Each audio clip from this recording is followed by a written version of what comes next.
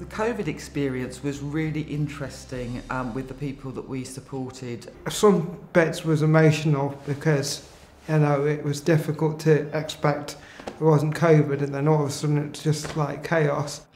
We, as carers, anticipated a lot more issues with people, particularly people with autism whose routines were completely changed overnight. You know, lockdown happened, they weren't going to the stuff they would normally do during the day, they're all indoors. I sort of got myself angry and I didn't know what was going on with me.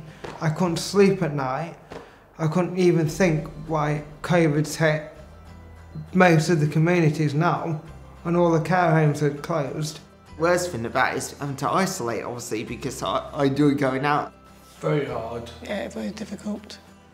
Very difficult because we were in our flat all the time and we couldn't see anyone at all, not our families, not our friends. Until we get contact with our families by phone.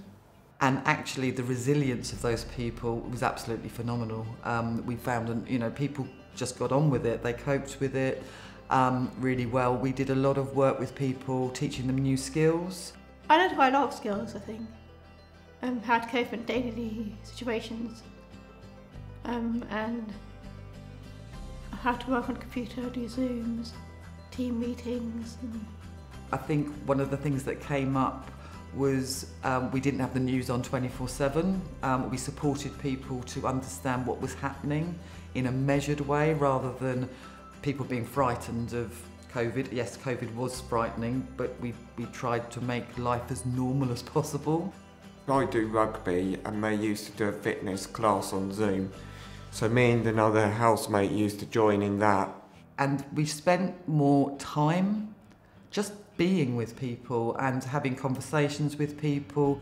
Playing like board games and cooking and doing all different pieces. The communication was there.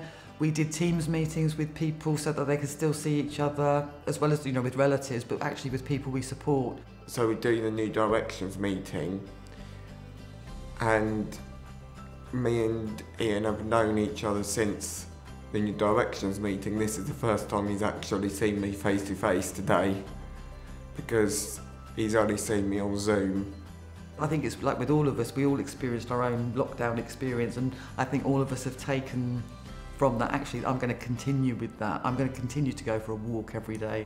And I would like to make a channel on my cheerleading, because my battens and cheerleading stuff, and I'm going to make a channel. We've taken some really good lessons and learnt an awful lot about the people we support, more than we would have done just rushing around, taking people here and there.